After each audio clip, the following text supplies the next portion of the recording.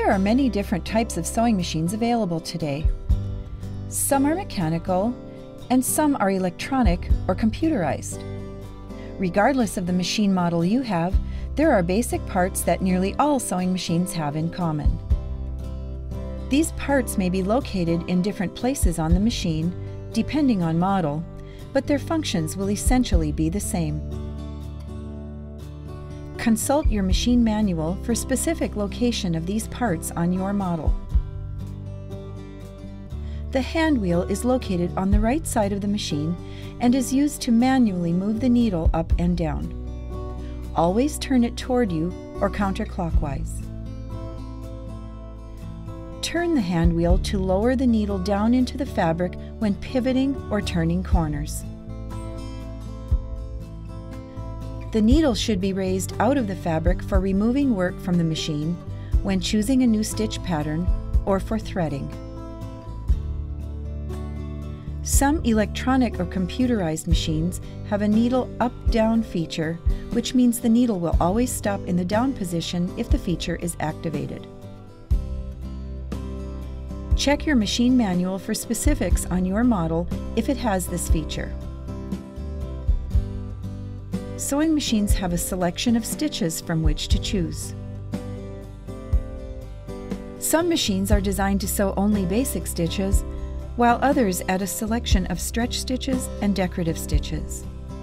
Some electronic or computerized models may also offer alphanumeric patterns for sewing letters and numbers.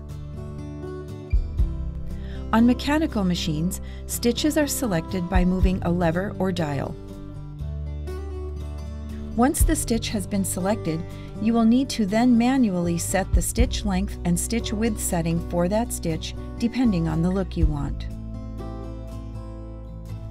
On electronic or computerized machines, the optimal stitch length and stitch width are set automatically when the stitch is selected, but you can adjust these if you wish.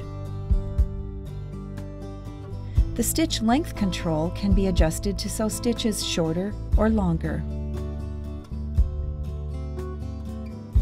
Shorter stitches are better for lighter weight fabrics or when you are working with a finer thread and needle.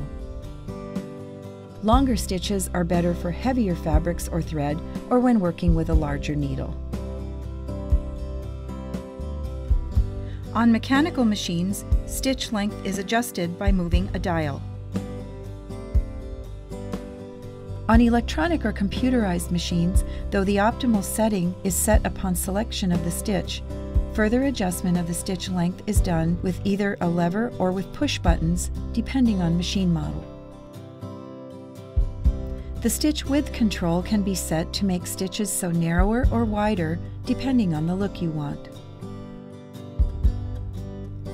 For mechanical machines, this is done by turning a dial or lever. For electronic or computerized machines, though the optimal setting is set upon the selection of the stitch, further adjustment of the stitch width can be done either with a lever or by push button. For most machines, you can also use the stitch width control to adjust the position of the needle when the machine is set for straight stitch. The reverse sewing control is used for sewing stitches in reverse. You can use the reverse lever or button to secure the beginning and end of a seam to keep the stitches from coming undone. On some electronic or computerized machines, the reverse sewing control can also be used to tie off decorative machine stitches.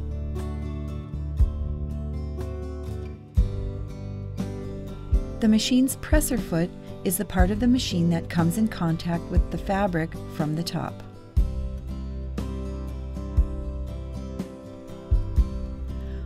When the presser foot lifter is lowered, the presser foot comes down and puts pressure on the fabric. The presser foot works with the feed dogs, which are like little rows of teeth under the fabric, to draw the fabric through from the bottom side. Sewing machines come with a general purpose or all-purpose presser foot already on the machine. In addition, there is a large variety of optional presser feet available for various sewing functions. Many of these will be shown later in this program. The presser foot lifter is used to raise and lower the presser foot. The presser foot lifter also controls the tension discs, which are located inside the machine. This is important because by raising the presser foot lifter, the tension discs can receive the thread.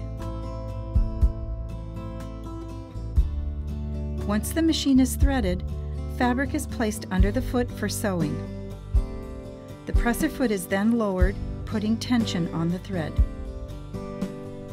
The take-up lever is the part of the machine that pulls thread through the upper thread tension control while the stitch is being formed.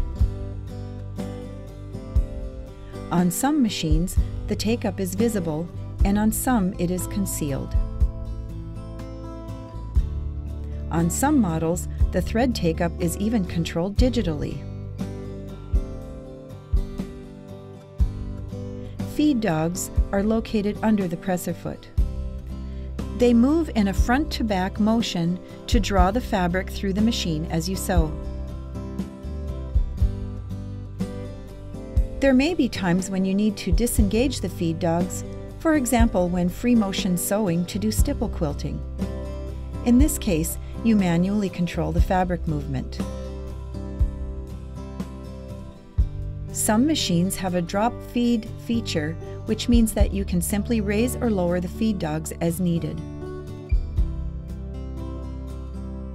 If your machine does not have the drop feed feature, the feed dogs will need to be covered for free motion sewing.